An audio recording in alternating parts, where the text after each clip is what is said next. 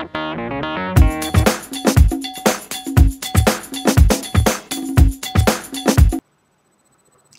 here we are, folks, for the final episode of this month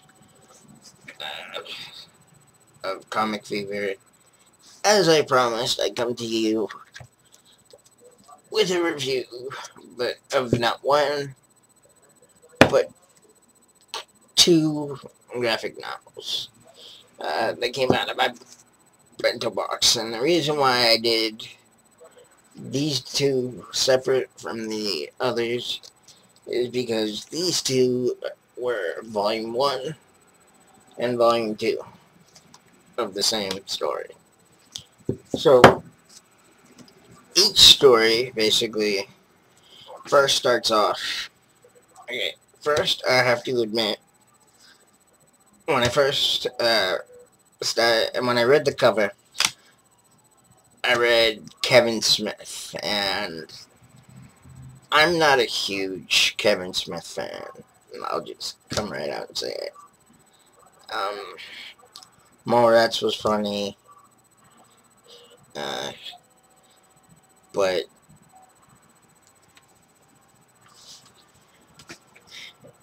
and I was okay with Dogma, but there's other stuff, it just, I don't know, like Red State, for instance. I think everybody can agree that that one was pretty much crap. You know, I don't think he did a good job on that one at all. But anyway, so this story, okay, the books basically start off with a letter. The first one starts off with a letter from Kevin James himself. And in it, basically, Kevin Smith is talking to the reader about what to expect. And basically filling you in, not so much about the book itself, but about what happened. Because it initially...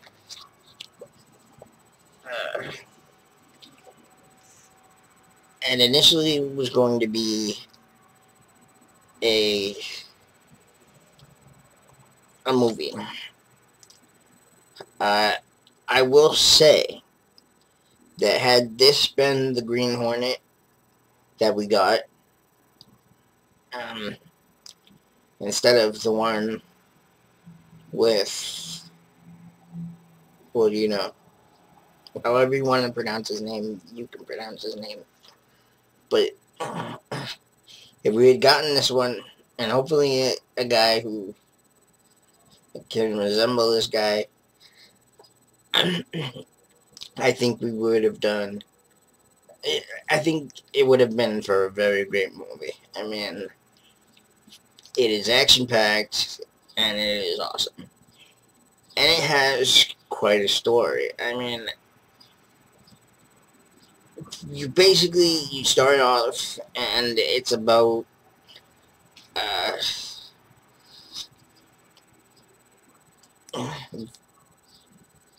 the father of Britt Reed. It starts off with Britt Reed Sr. And it basically starts off as like his final mission, and he's decided, well, since he's pretty much cleaned up the streets of his city, that he's done. So he hangs up his coat, and he's ready just to call it quits. So he hangs up his coat, and then it kind of does a flash forward. And he makes a promise to his wife that he'll never allow Britt Reed Jr. to become the Green Hornet. Well, what ends up happening is, in the future, like I said, it warps to the to present day, I guess you could say, and it's Britt Reed's breaking up with his girlfriend, and he basically has not the greatest relationship with his father, because he was never told as a child that his father was the Green Hornet. So the whole time he was growing up believing that the reason why his father was never around was because he was always late in work, and that he cared more about his job than his family. And that's what he was led to believe. And it was so much so that he even ended up missing uh, his wife's funeral for something. And so with that in mind, they end up having not the greatest of relationships. But then all of a sudden there's a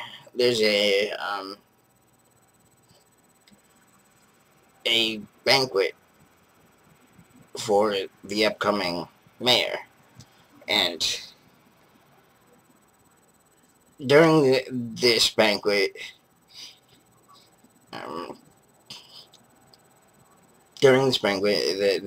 there's somebody who comes and appears as the Hornet. Well, this one is calling itself the Black Hornet. So the Black Hornet ends up, going in and basically kills the father and destroys this guy's life. And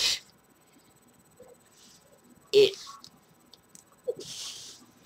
it isn't until he gets angry and he starts realizing, the whole time that he was angry about his father, but now he's angry because his father's been killed, and now he just wants answers. So he goes to this bar. Well, at this bar, he runs into some thugs, and they start beating the crap out of him. Well, in the middle of it, there's this old man who is kind of just sitting at the bar, his back turned, and saying pretty much as little as possible, saying, oh, I just want to see how you fight, and what's not. And it turns out that the old man at the bar used to be friends with Britt Reed Sr. And it also turns out that he used to be the first Kato. So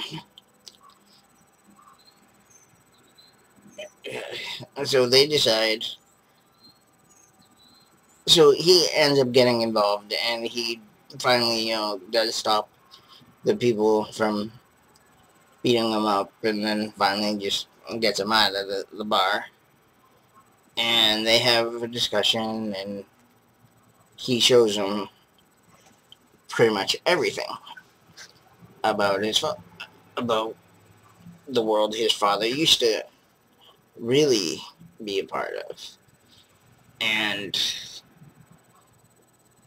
uh, that's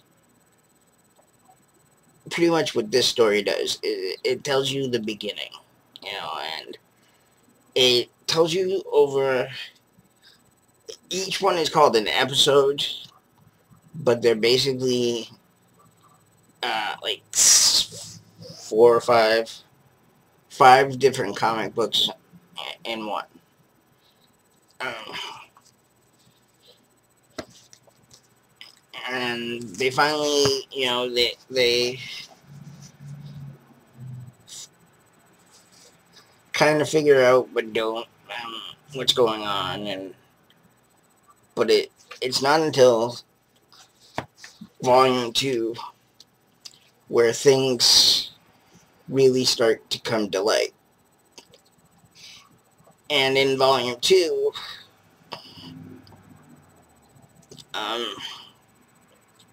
they find out that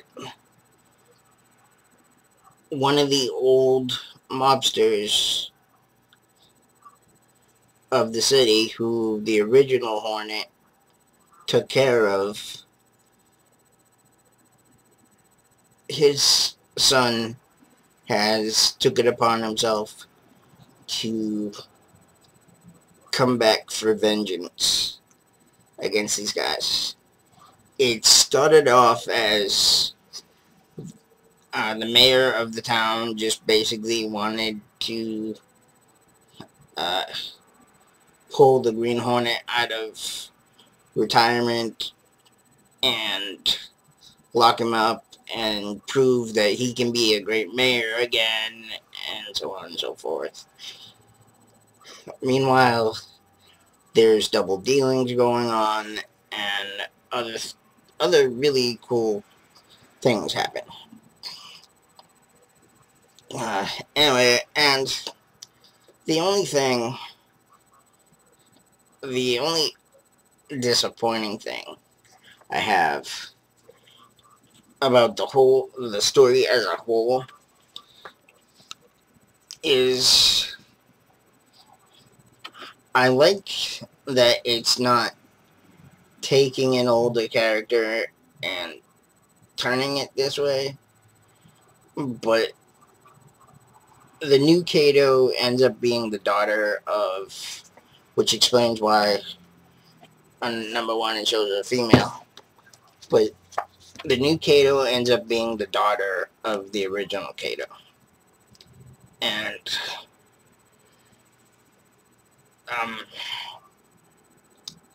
so, like I was saying, the one thing that I was a little disappointed by is you're kind of, like everything else, I think these days, you're kind of given the last minute bomb at the end, and it turns out that this version of Kato is a lesbian. Now, I know people are going to disagree. I mean, what I do like is that it's a different person. It's the same character, but it's Kato, but it's a different person and a different gender. So it's really a different person. But I really am more against when known characters, like characters you've known for years, all of a sudden they decide, oh, well, he's gay. Or, oh well, she's gay. And just kind of putting it out there. Sorry, that's my little rant. But all in all, I have to give my thumbs up to this entire series. Volume 1 and 2. Because it was action-packed, and it was awesome. Uh, it was really non-stop action. Uh, if it was a movie, it would be awesome.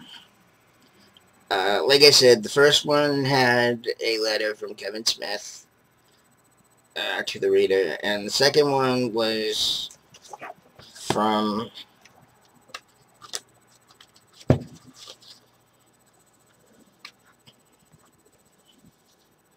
Phil Hester, from a guy named Phil Hester, who also worked on the thing.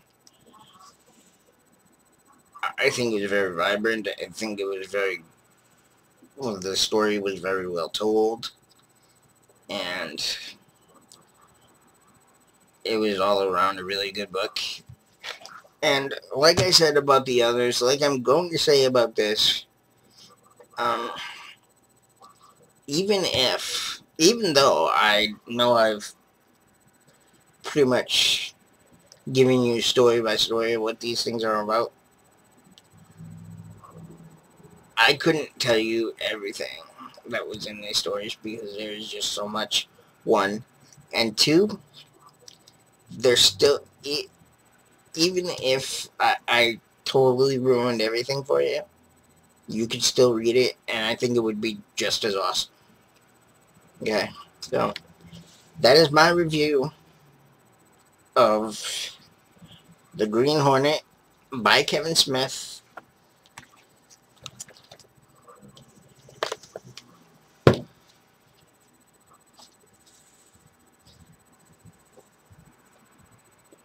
Alright. I hope you've enjoyed this review. Please like, subscribe if you haven't, and give me thumbs up, comment, rate, thumbs up. Please give me a thumbs up. You know what? Don't like it, don't give me anything. Just give me a thumbs up. Okay. If you do like it. Alright, so bye, and I will see you on the next Comic Fever. More than likely next month. Alright. Bye.